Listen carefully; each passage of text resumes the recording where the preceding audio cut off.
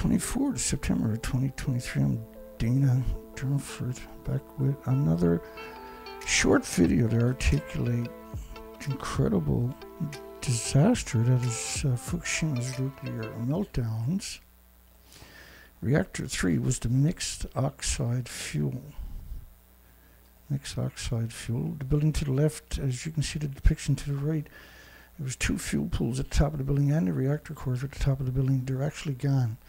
The official story is they're not gone as of July the 13th this year. Full meltdown at 3 reactors. That included number 3.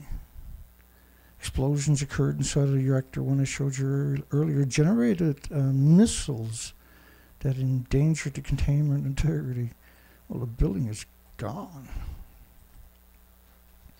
Rapid meltdown at number 2 and 3, indicated by the black smoke from number 3. Number 2 and 3 had melted out of the reactors.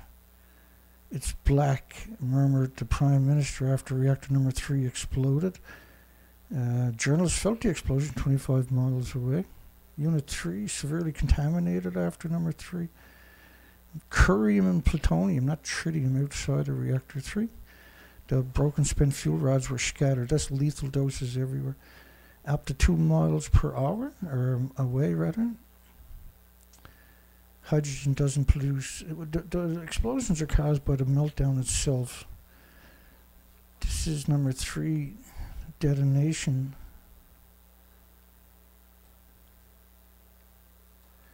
And what was left was this, just a stump of the original building.